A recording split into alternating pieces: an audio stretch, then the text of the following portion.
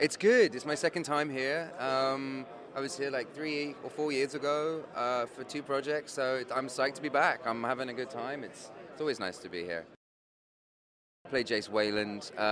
He is Clary's love interest in the movie, and he's a demon. He's a shadow hunter. Fights demons. He's like vulnerable, but also incredibly cocky and like.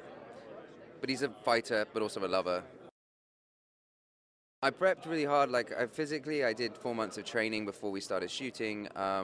We sort of went from like different body shapes. Like originally, we sort of were thinking that we were going to have him quite big, and then I was like, I've sort of seen the big butch jock guy before. I wanted him to be a rock star. So my brief in my mind was I want to be more like Brad Pitt in like Fight Club or Snatch. Actually, I'm kind of looking like Brad Pitt in Snatch today. I just realised with a hat, and that was the physical brief. Emotionally, like I made him a lot darker than he is in the book. Just because, like, in the book we obviously have like 500 pages to explore this massive world, and in the movie, we only have a couple of hours to do that.